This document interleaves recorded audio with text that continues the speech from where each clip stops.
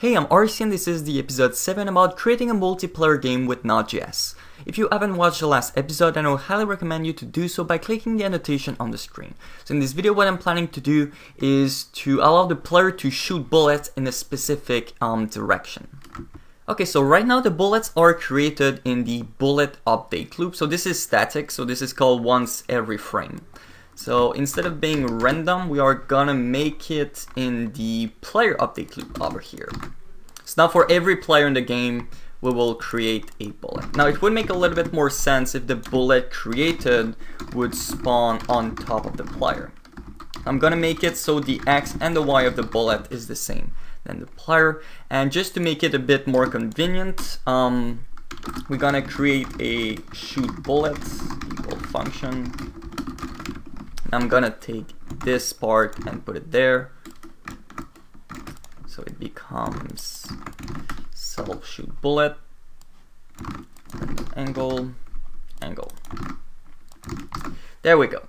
Now the next part, what we are gonna do is, instead of being a random chance of shooting a bullet, it will shoot a bullet if you're pressing the left click, for example. And instead of being a random angle, it's gonna shoot at the direction of your mouse. Now obviously from the server we don't have access to the mouse position and if the key is pressed or not, if the left click is pressed or not. So we're gonna do exactly like we did with the pressing right, left, up and down. So we will have a pressing attack that by default will be false, and we will also have a mouse angle that will be 0 by default. Now if we go over here, I'll do that first. So right now, if you remember correctly, when we press a key down, we emit a package with an input ID and a state. When we do a key up, it does the same thing but with the state false. We're gonna do exactly the same thing but for the mouse. So this is the code we need over here. So when we press mouse down, we send an input ID of attack and the state will be true. And on mouse up over here, we're gonna send state equal false. Right now, we don't really make a distinction between left click and the right click. So right click would also do that, but it's not really a big deal. And finally, for the mouse angle, this is the code. I'm not really planning to go too much about how to do that kind of stuff because I've already covered that in the single player tutorials. But long story short, we extract the X and the Y relative to the middle of the screen. So this makes it relative to the middle. Then we use the @2 to figure out the angle, and then we ship the angle. So in the key press, now the server can receive a key press with an input ID attack and a key press with mouse angle. So that's what we are gonna do. So if the state is attack, then pressing attack will be equal to the state. And if it's mouse angle, then the mouse angle will be equal to the state. So once this is done, we actually need to change that over here. So now it becomes, if you're pressing attack, then you shoot a bullet where your mouse is. There we go. Now then we open the console log, we type nodeapp.js, we go to localhost 2000, and there we go. So if I press left click, it's gonna shoot bullets in the direction I'm aiming. So that's pretty neat. Now if I log with another player, there we go, oops, there we go. So as you can see like the bullets of other players. Right now there is no collision between bullets and players, so that's what I'm gonna cover now. So in order to implement a collision system, we also need to know who shot the bullet so we don't touch the shooter. So over here, when you create a bullet, you will also need to specify the parent over here. So it will be equal to parent, and a bullet will not be able to touch one of its parent, well, its parent in that case. So here in the update loop over there, what we are gonna do is we're gonna loop through every player in the game. And if there's a collision, now in order to test a collision, what we are gonna do is pretty standard. Obviously you can like do more stuff if you want. I'm just like showing the basics. In the single player tutorial, I go more in depth with the width and the height and stuff like that. But in that case, I want to keep it simple.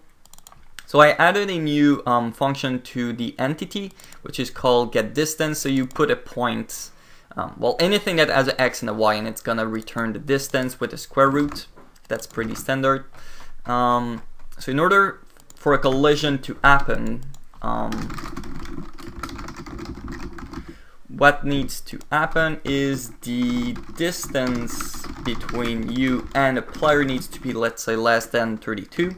So this is hard-coded, so that's not really good.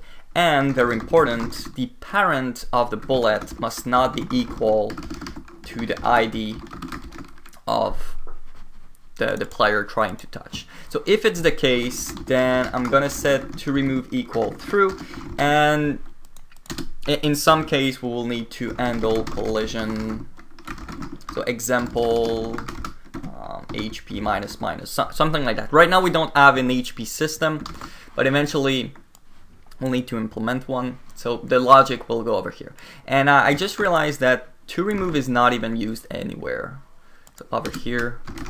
So if the bullet needs to be removed, then we delete bullet. So that's something I forgot to do last time. Else, there we go. So now we actually remove bullets that have the to remove flag on. Okay, so one thing I forgot to add is the parent, so self.id over here, and let's just test how it looks. So we start a server, go to localhost 2000, there we go. So if I shoot the player, it's gonna stop the bullets, and there we go. So it's working pretty nicely. Now, obviously in this tutorial series, I'm really focusing more on the multiplayer aspect, so I won't really polish the game too much.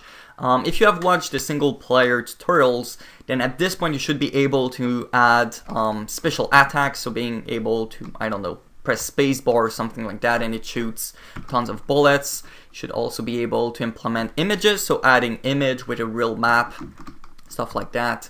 You could also add, I don't know, what's called upgrades, so they would be like little points that you move over it and it's gonna give you a boost or something like that. So it's really easy to customize this. So for example, if I wanted players to be able to shoot multiple bullets at once, could look something like this. So you just do a little loop, -3, and then something like that. So as simple as this. So this will shoot 7 bullets, if I remember correctly, in front of the player. So there we go. So it's really easy to customize it. So what I'm planning to do in the next episode is introduce the concept of signing in. So you will be able to have a username, password, and eventually I'm gonna introduce the concept of a database. So I'm not really gonna polish the game too much. Like I said, I'm gonna focus on the multiplayer aspects. So thanks a lot for watching and see ya.